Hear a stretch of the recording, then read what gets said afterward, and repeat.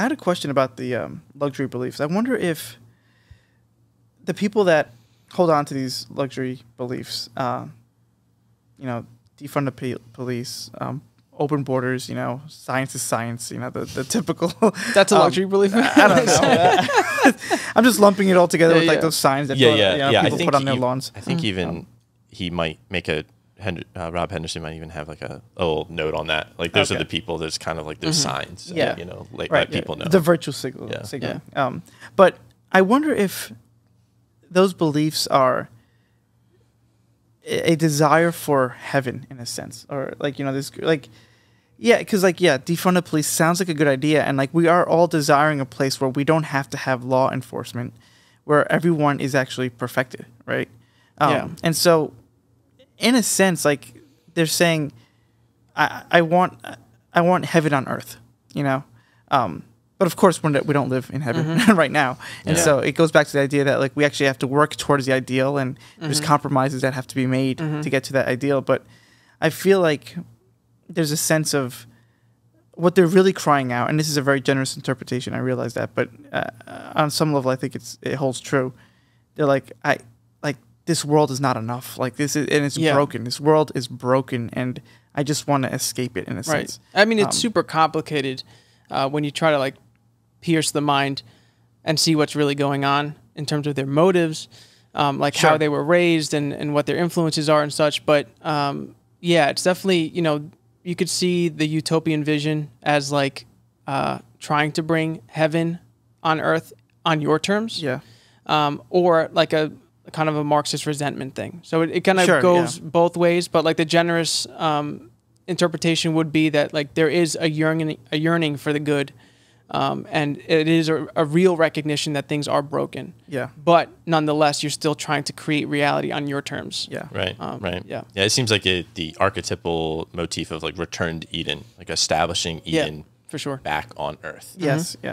Which speaks to like a desire for the transcendent, almost like a proof for the transcendent. It's like, why does humanity, like why is this world like not like enough for you, like the way it is, right? And we all realize that we're broken on some level, and that humanity is not, or society is not really what it ought to be, right? And there's no such thing as a perfect utopia. And that really is like back to the cross of being like, this is the primordial pattern, like this is the way, like this is what Christ came to reveal, was that the way back to Eden is through the cross. Period. Like you have to recognize that the world is broken. You take that on yourself. You empty yourself out. And then redemption happens. Right. I don't know if you've got. I pulled it up just to make sure it was right. Have you seen the United Nations picture, the like painting they have on the back wall? No. It's an interesting. It's very. Can you put that in the notes so I can see it? Yeah. Let me see if I can. It's like a blurry image, but it's interesting because it's very religious. Yeah, I thought those were images of a church at first. But but there's no God. But there's all these like quasi, like redemptive figures, and there's like a Garden of Eden imagery. They even have the pelican. Oh wow! And the pelican is classic Eucharistic. But there's no God. It's just all man lifting up other men, right, and establishing like world peace. That's really interesting. And it does. It has like all the right, like I said, religious motifs there. I'm trying to like zoom in to see, in the middle there. Oh wow! In the middle, it's kind of odd because it this United Nations Security Council mural? Maybe. I just put UN painting wall. All the correct, SEO, words. That's what I'm talking about. You have in the center image a man and a woman.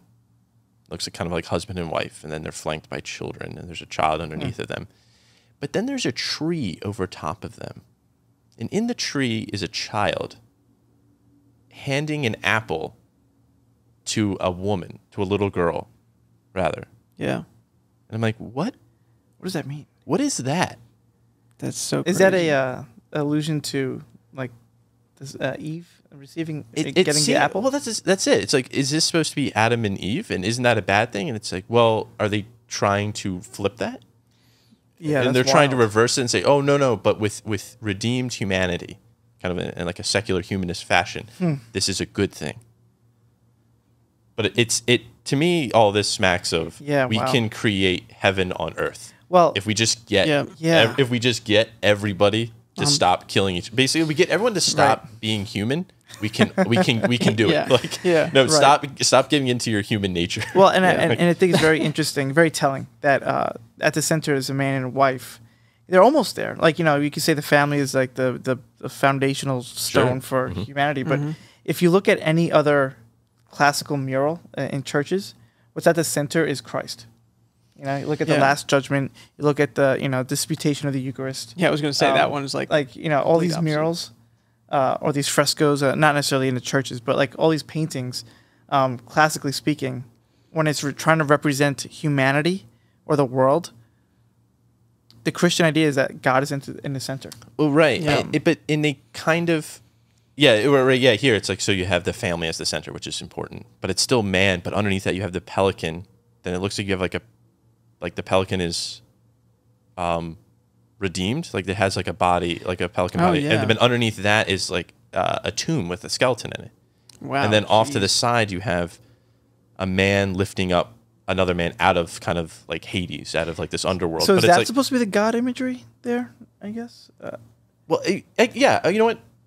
Perhaps. Being charitable. Yes. This is a super Catholic image. This is, that's because it does have like this resurrection over death motif, but and I guess you could say, there's in the Psalms, God is in the heavens, but earth he is left to men. Yeah. So there's this sort of, I'm here, but you also need to do your part. Yeah.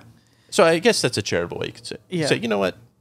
I do wonder though You gotta that help each other out. Yeah. even the 2-dimensional aspect of it, like which thing is above which, the pelican is below. Well, that's the people and- that popped into Yeah. my mind too. Yeah.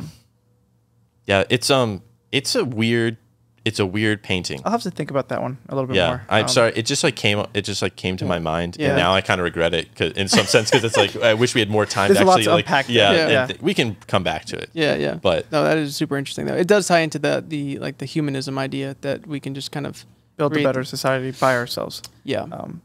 Yeah. yeah, underneath all of this, humanism and lifting each other up, is still like, if you dig deep and you keep digging, is says who. Right. Oh yeah, right. You know right. what I mean? It's like, well, we should lift up each other, and it's like, but by what standard? Mm-hmm. And who says we should do that? Yeah, exactly. Like, is it obviously a good that we create a world of utter peace? But to what end? And why do you think peace is inherently good? Why not war? Yeah. This is Nietzsche's Right. thing. Is why do you value truth? Why not untruth? Mm-hmm. Why do you value peace and not war? Life Right. over death. Right, like life Yeah. over death. It's Yep. to us who have been so ingrained in Christianity, it's like, well, obviously peace is better. It's like, but Yeah. that's again, you're resting on metaphysical grounds yeah. for that. Yeah. Like, Yeah.